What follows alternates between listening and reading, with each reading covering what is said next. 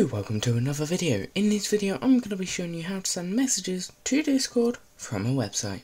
Let's get into it. So what you want to do is go to the first link in the description, which will be this link, and that will take you to the GitHub page. Once you're there, you can read it in the text form, but this is the video form if you want to watch that. So for the installation, you copy the code from here.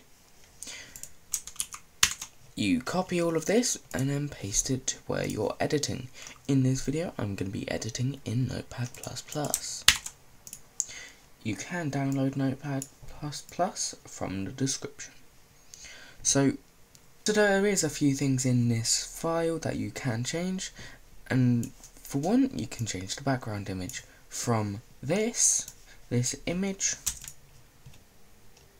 that just says image. You can change that to whatever you like. In this video I'm going to be changing it to the Northern Lights. Then you save that.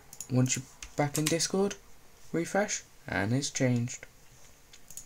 What you're going to want to do from then is scroll down to the bottom where you see body, and then you want to look for option. Here you'll see it says your server name and replace me.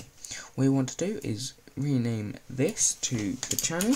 Once you've done that, you want to head to Discord. So once you're in Discord, you want to go to the channel that you are using, click on the edit, and then head over to integrations.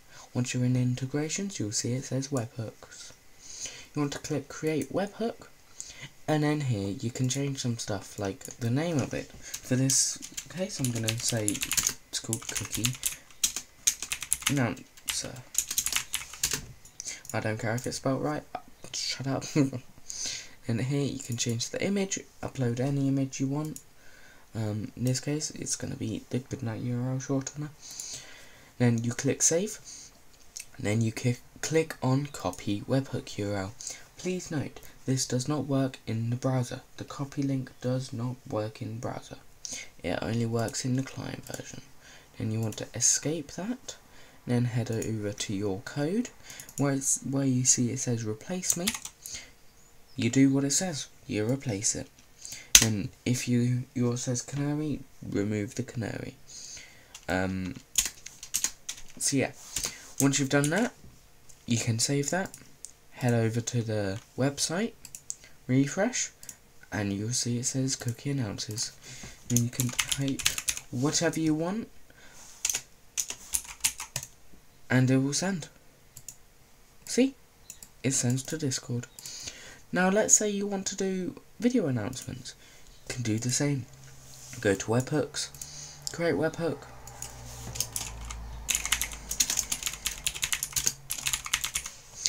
name it whatever you want, get an image. In this case it's going to be the Canadian flag. Then you want to save that, copy that, and then go back to the code.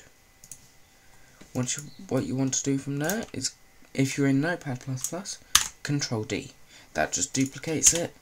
If you're in something else, like Visual Studio Code, there is another way. I'll put it on screen now.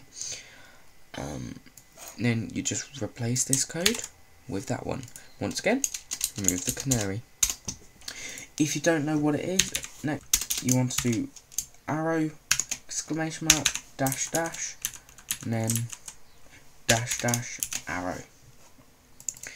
Cookies video.